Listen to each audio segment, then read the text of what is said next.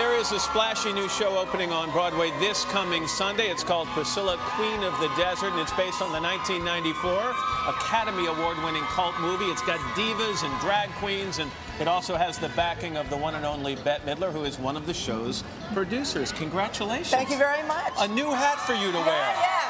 No, how'd you get involved with it? Well, you know, I met the man who was actually the lead producer, Jimmy Niederlander. I met him at a Robin Williams show, and he said, I told him I was going to London. He said, well, if you're in London, see my new show, which is Priscilla Queen of the Desert. I said, oh, I heard about it, I'll go. So I went, and it was one of the most extraordinary experiences I've ever had in the theater. People were dancing in the aisles, screaming, carrying on, the costumes, the sets, the acting, everything. Tony Sheldon, he was there too. It was fantastic, and I said, oh my God, I really loved it. And then afterwards he said, we're bringing it to America, would you like to come on board? And I said, Jesus, yeah. It just seems like such a natural fit. We were just watching the rehearsals this morning between the music and the costumes and the energy. I mean, this is what I've seen in your shows throughout the years. Well, yeah, but I mean, I've had clothes, but I've never had clothes like this. I wish. Let me talk. Only. Here are the songs that were just a few of them. It's Raining Men, Don't Leave Me This Way, I Say a Little Prayer, Shake Your Groove Thing. They bring back some memories for you? Fantastic. Totally. Well, you know, that's sort of my era, you know. I mean, the disco music and kind of soft rock and roll. Fantastic. And everybody knows the songs, and everybody loves them, and they jump up out of it. It's fantastic. But what about jitters for opening night? It is coming up Sunday. I have no jitters. None? I have total confidence in this cast, in this organization, in the crew, everyone. They're top drawer. I mean, everybody is great. I mean, Will is great, Tony is great, Nick Adams, they're all great, but the little parts are all sensational too, and a lot of these kids play 3 and 4 parts, and they're all wonderful. I mean, it's really great. It's opening Sunday. You're going to be on a little later in the 4th hour. Let me lead you off, and let's get a performance from the cast of Priscilla, Queen of the Desert. Hey.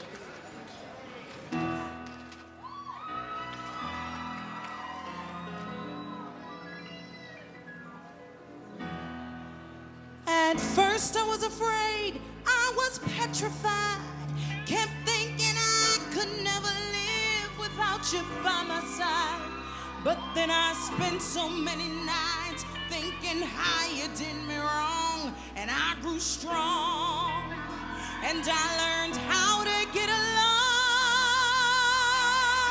So now you're back from outer space.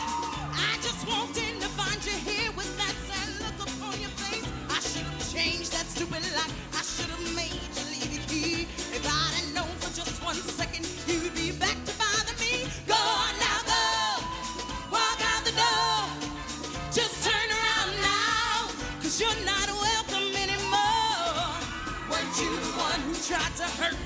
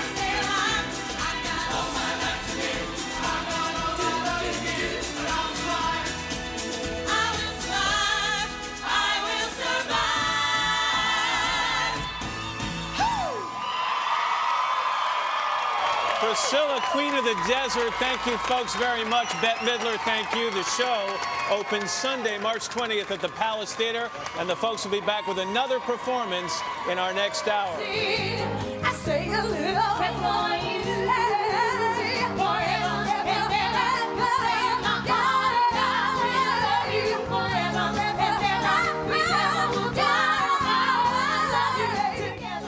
And that's the cast of the new musical Priscilla, Queen of the Desert, based on the 1994 movie opening on Broadway this Sunday.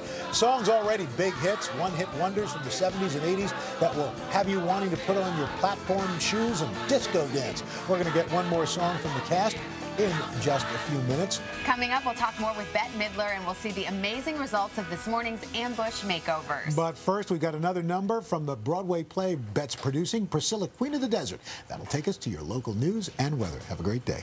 Here we go. Many times I've tried to tell you, many times I've cried alone. I'm surprised how well you cut my feelings to the bone. Don't wanna leave you really, I've invested too much time to give you up that easy to the doubts that complicate your mind. We belong to the light, we belong to the thunder, we belong to the sound of the words we've all fallen under.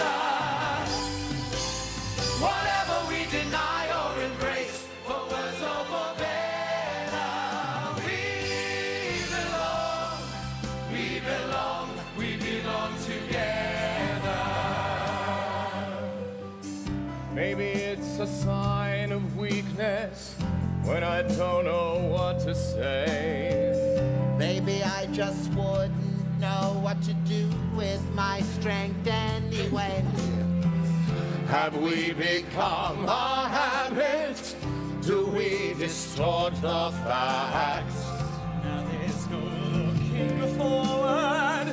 Now there's no turning back when we say we belong to the light, we belong to the thunder, we belong to the sound of the words we've all fallen under. Whatever we deny or embrace, for worse or for better, we belong, we belong together. We belong, we belong together. We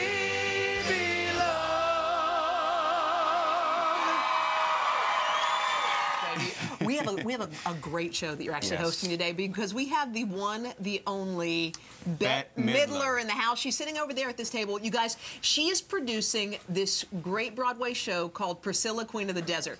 Now, the thing that makes this thing so terrific, it's great on so many levels, but it's like, listen, just listen first of all. I should've changed that stupid life. I should've made you leave me. If I had known for just 1 second you'd be back to bother me. Go on now, go.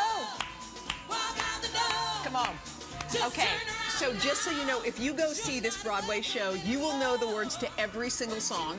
You will sing along, you'll be dancing in the aisles. You'll be tempted to sing full voice, and I felt bad for all the people sitting around me at the show because they were totally turned off to my singing. But I didn't care, because the songs they sing, like Say a Little Prayer for You, all those great classics. songs. Yeah.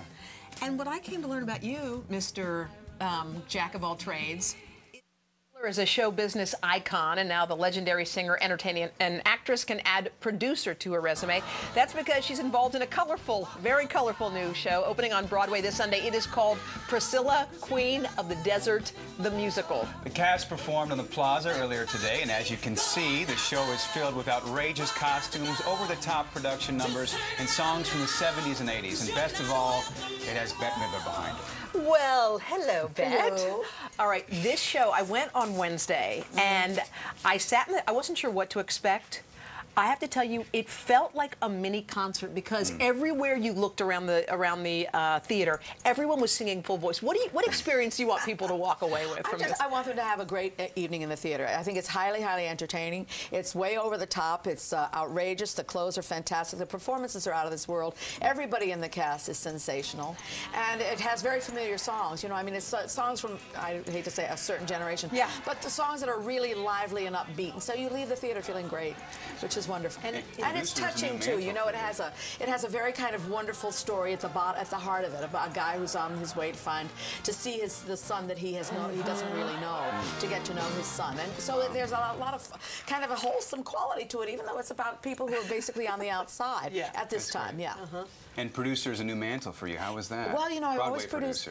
produce my own shows, and so this is a little bit of a new thing for me. But I really feel like I stepped in a pile of great big, you know, of flowers, because this was a hit in Sydney. It was a huge hit in London, and when I saw it, I recognized immediately that people were going to love it here.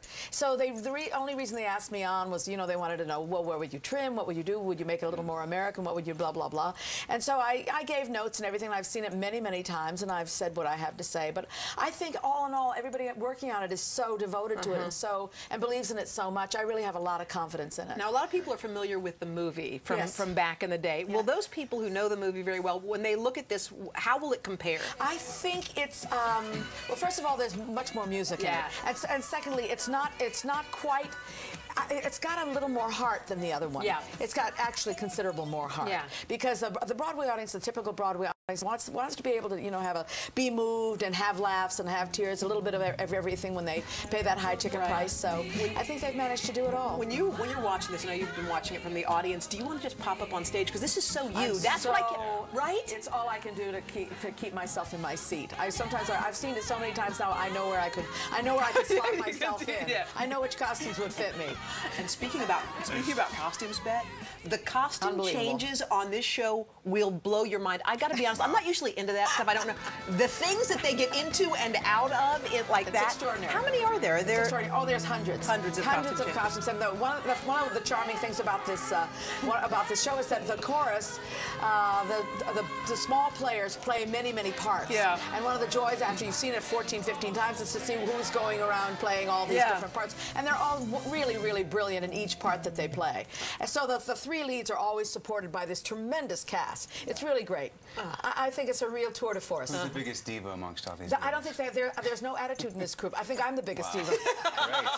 There's no attitude. They really like each other. They seem to be very familial. They seem to really get along great with each other. I mean, who knows what's going to happen once the reviews are in and it's either a hit or it's not a hit. Well, I mean, I think it has a real shot. If you are joyful, and I have to say, at the end, people were. This is how I always judge a show. From the time that the show was over to the second it takes for people to stand up, it was instantaneous. Like everyone jumped up, and then it became like a little dance party. Yeah. I mean, if you want to go and just kick your heels up and enjoy yourself, I really do. It's a place to. I think so. Bette, good luck and good luck on opening night. We can't wait. Excited. We wish you good reviews. Thank you.